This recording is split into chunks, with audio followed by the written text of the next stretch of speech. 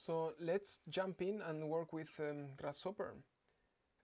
This video is going to be a bit long, so we are going to try to cover many different topics. So please check the video description where you will find the different chapters where to be redirected.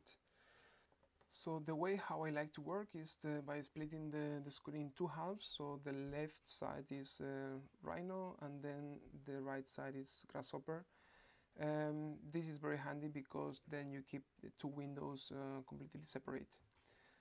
Okay, so inside Grasshopper you find different areas, like for example the menu bars at the very top, then you have the component area, then you have the canvas, and then at the very bottom you have the status bar.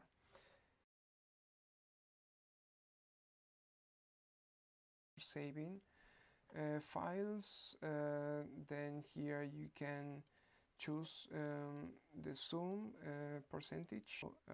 Here display your geometries into Rhino in different ways. So we are going to have a look more in details in the next videos. But basically here in the canvas, what you need to know is that you can pan your canvas. If you middle click in the wheel of your mouse, you have also another pop-up window that will show you some important or easy selection icons. You can make double click on the canvas and then this search engine will pop up where you can just find, for example, component like a point, and then you don't really need to go and look for it. At the beginning you will not need to do this all the time, like double click, because probably you will need to see which components you have available. So here you have many different tabs where actually Grasshopper is providing you. And then if you hover the mouse on top of it, then you will see that some extra information is displayed telling you more in detail of what this component can do. Components and parameters. So let's have a look how the components look like more in detail. So basically they are divided, most of them, in three parts. So this is the input area. So this is the middle area, or where normally the name is displayed. And then you also have the output area. You can display the components in different ways. So here in the display menu you can draw icons, or you can also leave the text if you prefer. You can also change the name of the component itself without changing its properties.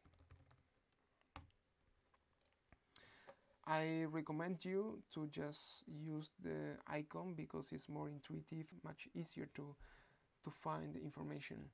So in the input part you can change, of course, also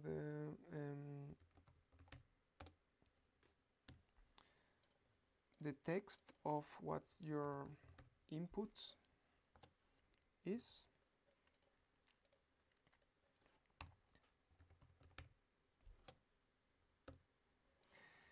You can store the information directly from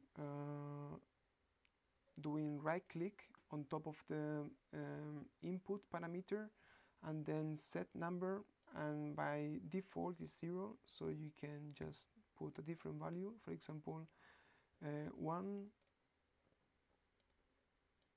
2, and C is 3. By changing these values, you have seen that the point that was it was changing in its position. We can also check it by leaving the mouse on top of the output parameter, and then we can prove that is correct, is 1, 2, 3. So you can also use slider component.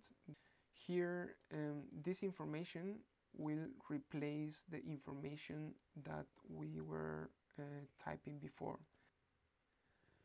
So it's very important to mention the difference between persistent and volatile data because, for example, what we did here in this construct point component, it was to store the information inside of the component itself. But if you want to link geometries from Rhino environment into a component, so let's do it.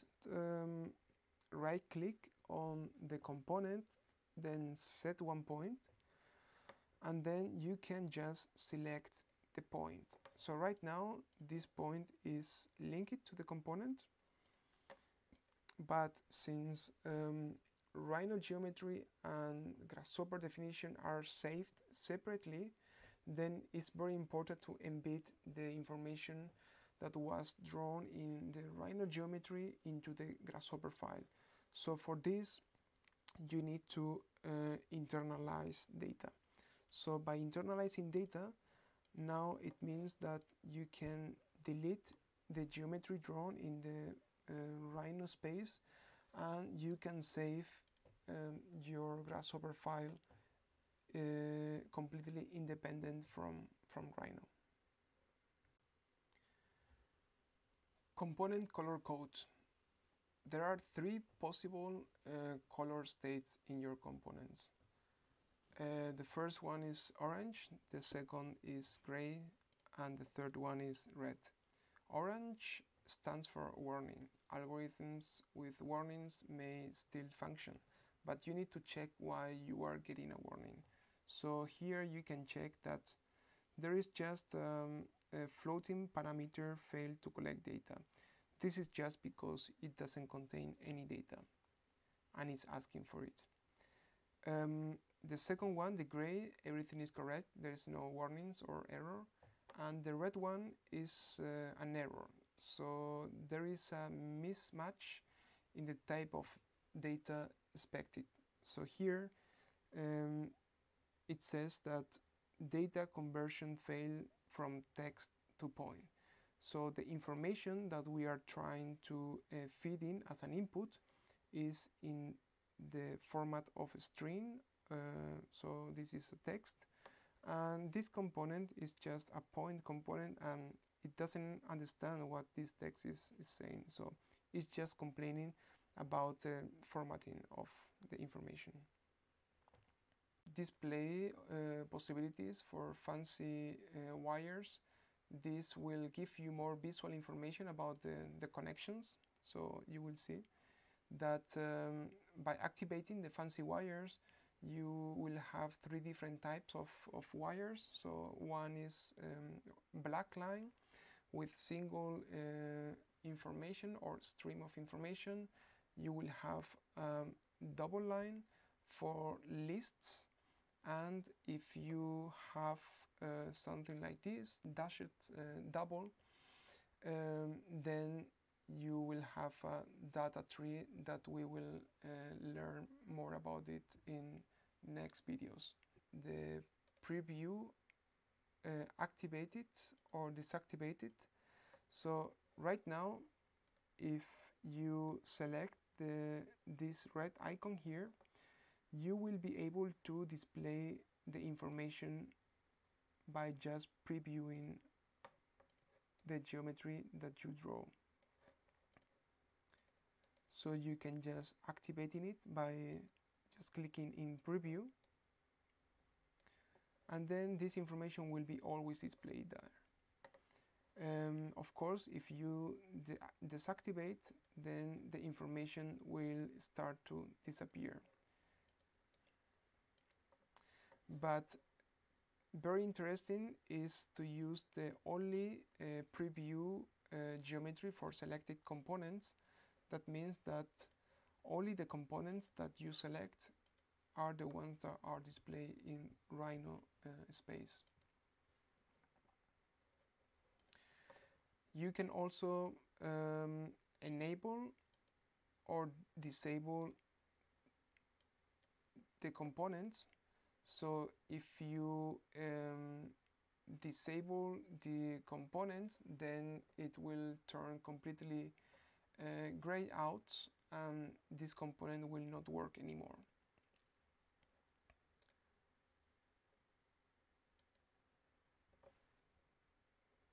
So we can also use another very important display mode, and this is group selection. So you can click in the scroll of your mouse, and then here you have the shortcut for grouping. You can also select your components, and in Windows is Control G. And it's very interesting because then you can start to organize the definition and group components. So here, this could be my group 1, and then you can use group 2. Able to change, for example, the color. You can very easily delete, and you can also include other components, like by selecting them and then add to group. If you press Alt, then you will be able to separate components. So if you have a lot of components in your canvas and you just want to make a little bit of space to introduce some other new ones, at the same time, if you want to duplicate a component, you can also click on this component and then again Alt, and you can drag your component out, saving and baking geometry. So once you want to save your file in Grasshopper, just need to come to File, and then you can save document or save document as. And here we can just type a new name, and .gh is the default format in Grasshopper. So here. Since .gh files are encoded in binary, they are smaller and the computer can read them more quickly.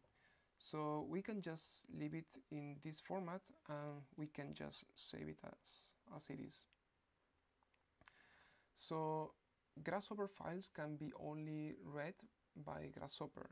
So in order to be able to open it with other softwares, like for example Rhino, you will need to bake them. So in order to bake geometry, just need to select the component and then bake. Here you will need to select some attributes, like for example if you want to bake it in a specific layer, or for example if you want to group them all together, if you have different geometries in one same component. So once we click OK, then this geometry that was non-existing in Rhino, it just turned as a physical element. And this geometry can be just saved as a normal file, and you can then start to make edits if you want, or resize them, or just maybe delete some parts. So I could do that easily in Rhino.